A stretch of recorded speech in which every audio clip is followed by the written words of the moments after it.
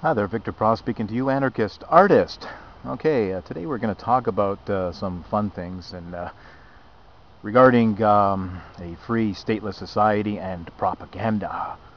Now, ever since I've, to use religious terminology, converted to anarchism from being a minarchist, small government advocate, I've come across every type of heated discussion and objection that you can imagine in the face of such a controversial stance, right? Pretty sad state of affairs that freedom and reason can be considered controversial, but that's the nature of the society that we're living in.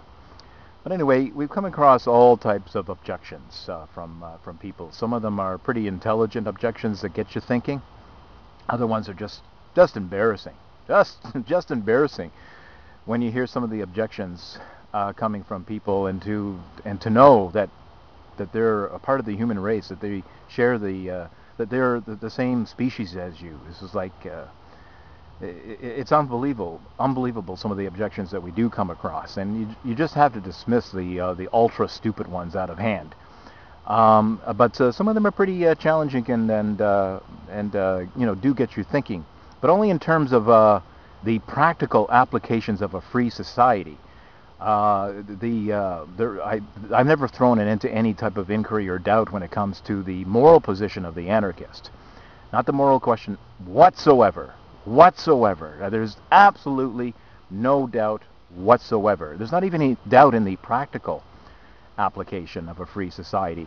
But it just gets me curious in the sense of the logistics of the problems. You know, for example, a stateless society. What about the roads?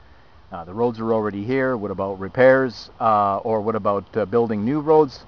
In terms of like who's going to be contracted for that? Is there going to be competitive roads? There's going to be certain sections where private ownership of roads will clash with other individuals who have their own roads, and how is the infrastructure going to work? And yeah, it's a nice intellectual game to try to figure all that out. But of course, you have to keep in mind at the same time too, there is such a thing as division of labor and specialization and spontaneous order.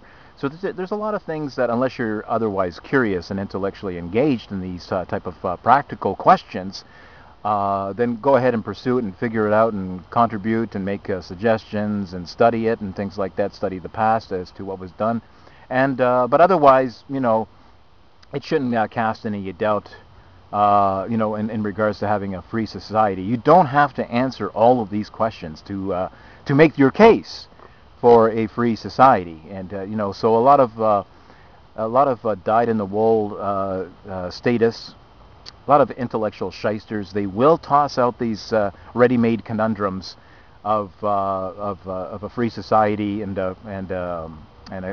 economics at you, knowing that you can't answer these questions, and therefore they congratulate themselves for having won the case. That your free anarchist society, your stateless society, is just a pipe dream. It's impractical and just downright immoral. So when you're leveled with these type of criticisms, you really have to really got to ask the question. You're met with the challenge of when you say that we don't need a government. Okay, we just don't need it at all. At all. I mean, this is the extremism that I am advocating and espousing. Okay, and I have no doubts whatsoever these days about the necessity of abolishing this evil institution. Okay, not abolishing in the sense of violent revolution or anything like that, because I don't advocate violence, and not even like a direct abolition, because like slavery. I don't see that. I see it as I agree with Stefan Molyneux that it is a multi-general process. The dyed-in-the-wool, indoctrinated, propagandized puppets who are around my age or older or even younger, they're just going to have to die off. Okay, and we need these ideas have to spread, and the best target place for that is the young. Okay, it is a multi-generation process. It's not going to be my age. and it's certainly not going to be in our children's lifetime or their children. But I'm not casting any, I'm not looking into a crystal ball to read the future. It's just a basic, just a basic understanding of where we are intellectually at the current moment in time. And the crossroads are there. They're shifting. The paradigm is going under attack. But we're not going to see a free society in our lifetime. Now, in making the claim that we don't need a society with the government, okay, you have to ask the question, well, why is the government regarded as so necessary? Like, what purpose is it serving? Why? Why have this institution? If we take away this institution and everything that they're offering, is it going to evaporate and nothing's going to replace it? There will be no people offering services. There will be no people producing. There will be no conflict resolution unless we have a government. I mean, what is being proposed here from the advocates for statism? What are these? Why are they so dyed in the wool? Why are they so committed that we're crazy and insane and a lunatic fringe, and that we just don't get it, we just don't see it? What are they saying that we absolutely need a government for? Well, let's go down the list and examine some of the reasons that could be given as to why we need a government. Okay, well, let's take the issue of theft and robbery. Okay, there's people out there, they will break into your home and steal stuff and rip you off, and a lot of people there's quite a few people that are thieves and aren't entirely honest. I don't think they comprise the majority of human beings. It's hardly the case. It's a small handful of people compared to the size of a given population in a certain geographical area called the country that will commit theft. What are we going to do about that? Well, that's where the government comes in. This is the proposed solution to a problem that's rather finite and minuscule by comparison to the general honesty of the population at hand, or simply working for a living, who don't think about ripping people off, or who are not doing that.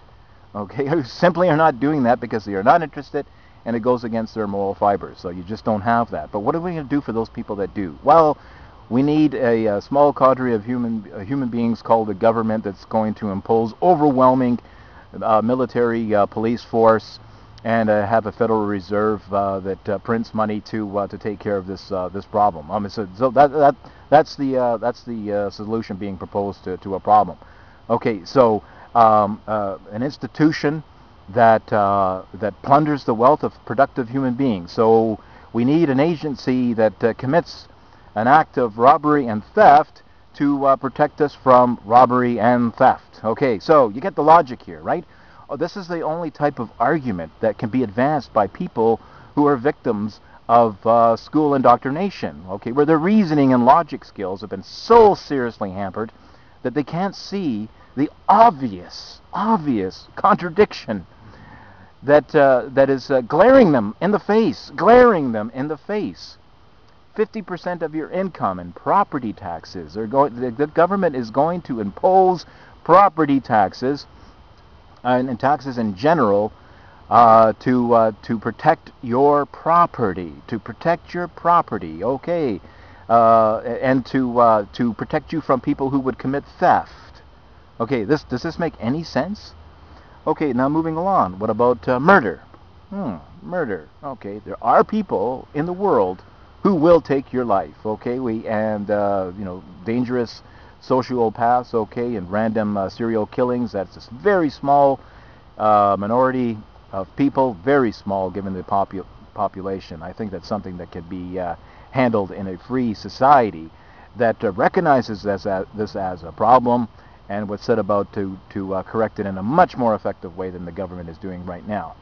Okay, so murder. Okay, so we need a government to protect us from those would-be murderers that characterizes societies. Okay, really, this is what you're going to go with as an argument for proposing that we need a government. Murder, completely bypassing the fact that the government itself is one of the greatest mass homicidal genocidal murderers on the face of the planet.